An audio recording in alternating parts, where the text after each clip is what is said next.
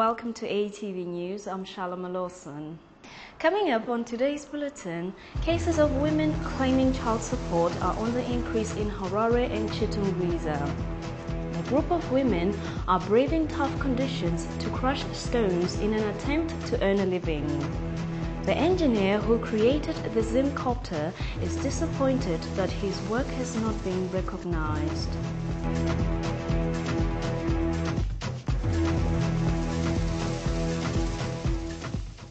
Cases of women claiming child support at civil courts are on the increase in Harare and Chitungwiza. Courts are now extending their operating hours to accommodate this influx. Since the introduction of the multiple current system in Zimbabwe in 2009, there has been an increase in the number of women claiming child support from their partners at civil courts. Instead of closing at 10 a.m., most civil courts are now extending their working hours by over 2 hours to accommodate the rising number of cases to be heard.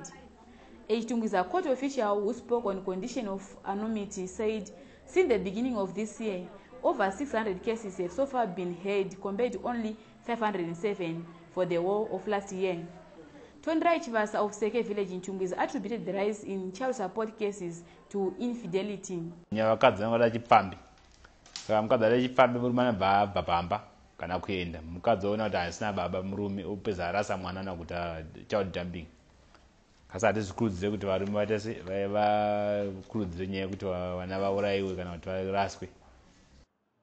Linda Muzvizwa, a 19-year-old girl from Seke who was impregnated at 17, said it is a waste of time to claim maintenance from an unemployed partner. Ndakaita ndakasiwa ndi munhu yangu ine 2 months. Ndakatsaga basa pagaufa ndikashanda ndikatenga preparation yemwana wangu shandisa kaunjona baba wacho ndekuti anotobva kumba asina kana mari handiti anoya akadhaka munhu yeo nomukulemera maintenance wobhanza $100 pamwedzi unoipiwa uchiti ari kuiwana kuti ukana uya anorasa kuti wachokwadika minoti kana pakuzora pacho anenge akaita zvokuita sebhozi mwana chache kuti umurase kuzora unorwadza ndumbo kunyepera. Chief Tichafa Kunaka Seke said on a monthly basis his court presides over 8 maintenance cases, most of which are then referred to civil courts. Kunyanya kuita tiri kuvaripisa zvikuru. Mwana anenge aswa pamiri anotoperekwa nemombe nembudzi mbiri sezvinongoita munhu anenge aroora mukadzi wake. Mwana anenge azvarwa uyu baba ivavo kana vazikanwa wobva watotanga kuchengeta mwana wako kubva pekutanga kusvika mwana iye atokura. Totopedzisira tatozovaisa kumaintenance kucivil kuitira kuti zvinyatsobata nekuti ikoko ndokwavanonyatsononyorerwa chaizvo zvese zvichibva zvaita zvakanaka. Meanwhile, another source from Harare civil courts said they have recorded 3,040 cases last year compared to 2,704 in 2010. Harare civil court alone is receiving over 50 cases a day. Some men are refusing to pay child support for their children because they cannot prove that they fathered those children, as paternity tests are expensive. Women are flocking to courts to claim child support. There are also single fathers who should be getting maintenance but are too shy to approach the courts. A group of women in Chitungwiza are braving tough conditions to earn a living. The stone crushers are breaking up stones and rocks in the baking sun in order to provide for their families. Some women living in Chitungwiza, a town 35 kilometers from Harare, are crushing stones for resale to earn a living. ATV visited these women who brave the broiling sun and freezing temperatures on a daily basis to crush huge rocks into 3/4 stones using hammers. The stones are then sold to people constructing houses in the area. Memory Kaitano said she joined a group of stone crushers to supplement her husband's salary. Pashondo munowanzira mabhara mangani? Hapa zvaunogona kurova kana 5. Pashondo unogona kurova kana 15 kana 10. Zvichingoenderanawo nesimba raunenge wanaro kuti zvakamira. Bhara rimwe chete rinoita mari? Zvirikuita pari zvino zvirikuita $2.50. The crushing of stones leaves these women exhausted with blistered and cracked hands. Their eyes also suffer as a result of stones entering them. But mama anenge atori pasi tinoita zvekuchera nemapadza nezvimwe zvatete tinazvo zvatinocheresa. Kana tachera totsvaga sando hombe inonzi big ram. Tochipwanya kuti aite madiki toslice so oita madiki. Kana aita madiki so tozogarira pasi nesando iyi. Idiki yacho takwarowa saizvozvizvi. Kudai so.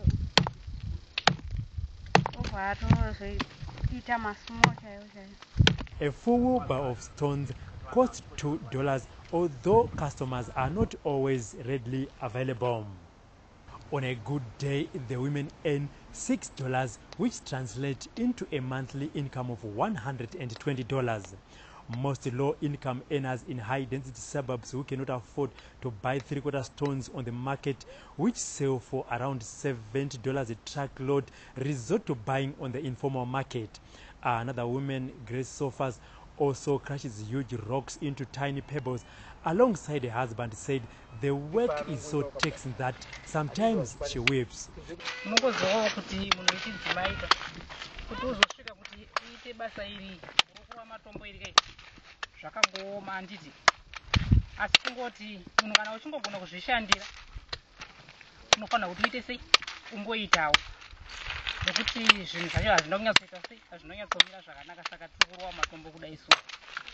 The said life of Grace is the same tale of Lucy Manyaze, who also crushes stones for survival. These women also play cat and mouse games with Environmental Management Authority officials who accuse them of destroying the environment. More and more houses are being built using stones that have been crushed by women like Grace, who toiled and earn a living from stones. The engineer who created the well-known helicopter known as Zimcopter is disappointed that his talent for engineering has not been recognized. ATV went to meet him and find out more. Daniel Chingoma shot to prominence in 2003 after he assembled a helicopter which never took to the skies.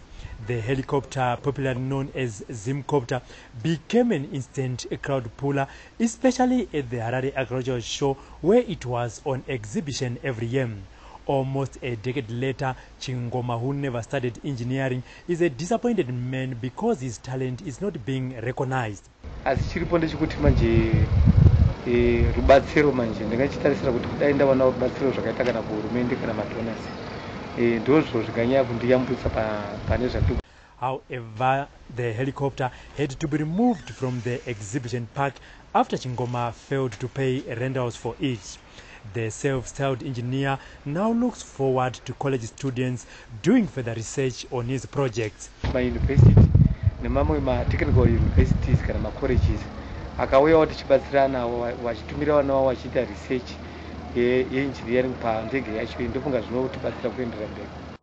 Chingoma's almost 1,000 square meters yard, which has since been transformed into a workshop, displays his vision. He makes water pumps, grinding mills, scotch carts for sale. Whether Chingoma's helicopter will one day fly is a story for another day. Now we cross to Michael Mambo, who has a roundup of the biggest stories in today's papers. Evening. Welcome to tonight's section of What's in the Headlines, where we talk about some stories doing the rounds in the papers. I start off with the Herald.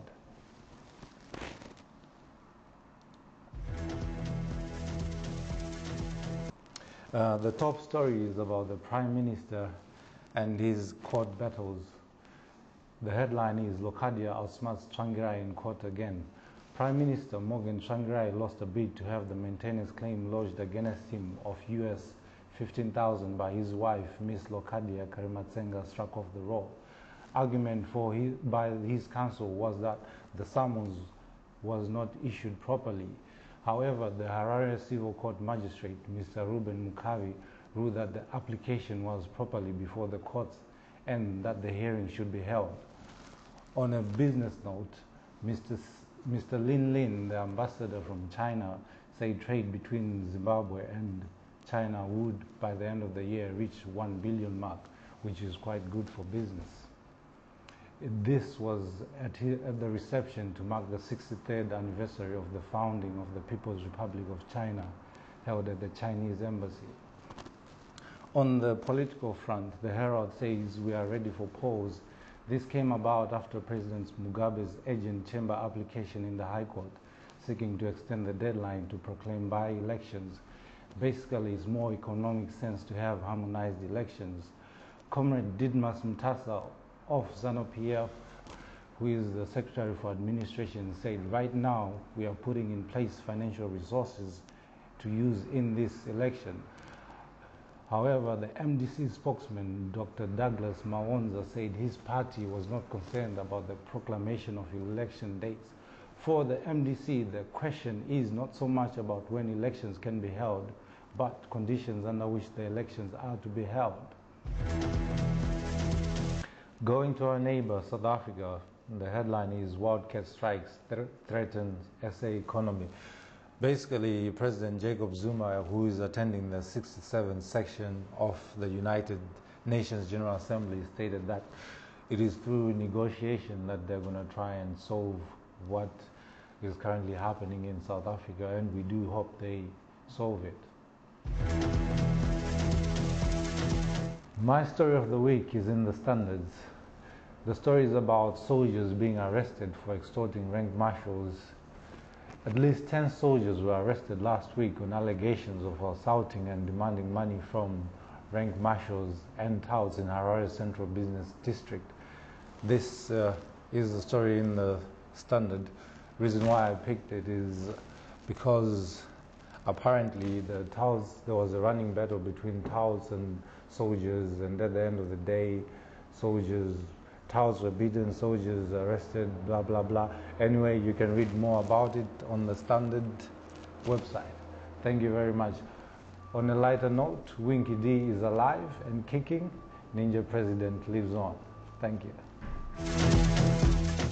We have another weekend of exciting English Premier League football coming up. Here to tell us more is ATV's football specialist, Liam Thorpe.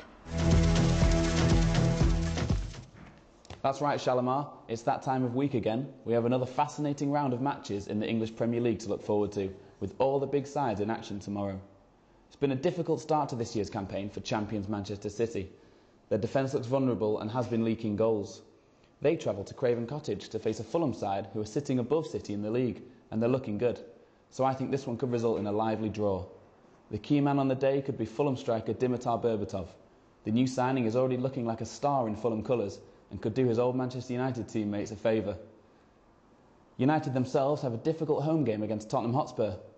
Spurs have had a slow start to the campaign, but have recently started to put some good results together.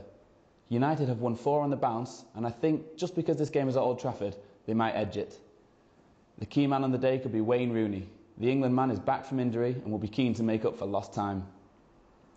Liverpool have had their worst start in the league for 101 years. But they did play well last week against Man United, and they're clearly growing in confidence. They travel to Norwich, where I think they will pick up their first win of the season. The key man should be Luis Suarez.